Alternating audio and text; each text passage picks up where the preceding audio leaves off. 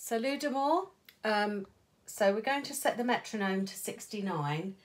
Now my metronome's on my phone, which is what I'm recording on, so that doesn't really help. So 60, I think I said 60, yeah, okay.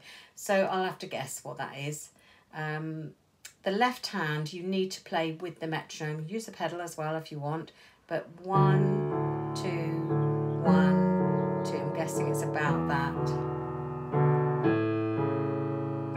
1, 2, 1. They're the bars you need to watch out for.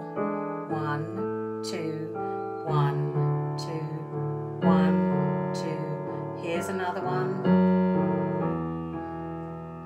And so on. All right, so that 11, 12, 13, bar 13, you just need to correct the fingering of that A and D sharp to use 2 and 1. Okay, I just remembered because I have got a metronome here. I'm just going to work out. Oh, here we go.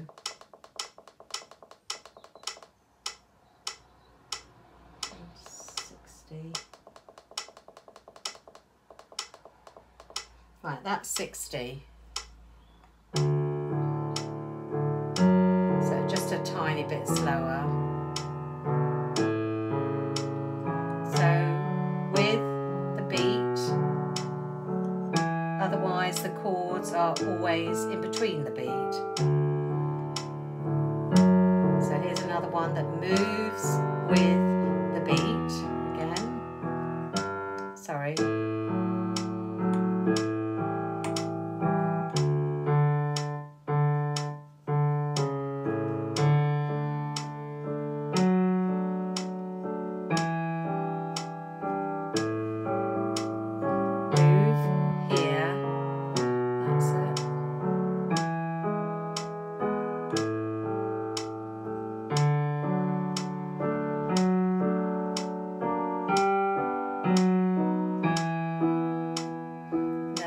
The last line goes slower anyway.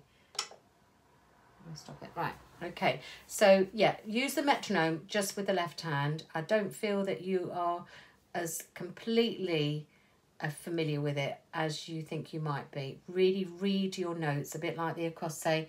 Notice the positioning of each chord. That's what all the chords are made up of. The bottom note and whatever chord you're making. So apart from these bars, where there's a bit more of a travel,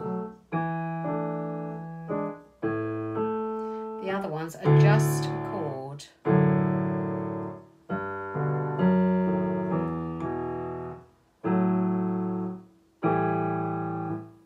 Okay, so a bit more familiarity, I think, maybe with the music for that. And then when you put the right hand with it, just be aware of trying not to lose that left hand motion all the way through the music.